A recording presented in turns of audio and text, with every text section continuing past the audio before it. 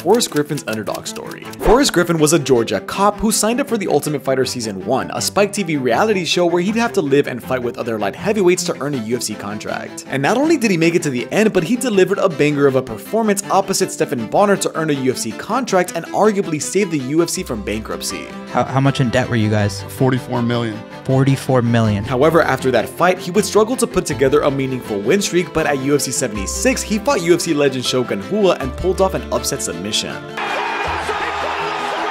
That would earn him a title shot against knockout artist Rampage Jackson, where he would show that he belonged at the top and get the judges' nod to become the light heavyweight champion of the world. He would lose the belt in his next fight, but earn a few more wins over names like Tito Ortiz and Rich Franklin. From being the first Ultimate Fighter and saving the UFC, to beating UFC legends and becoming champion, this is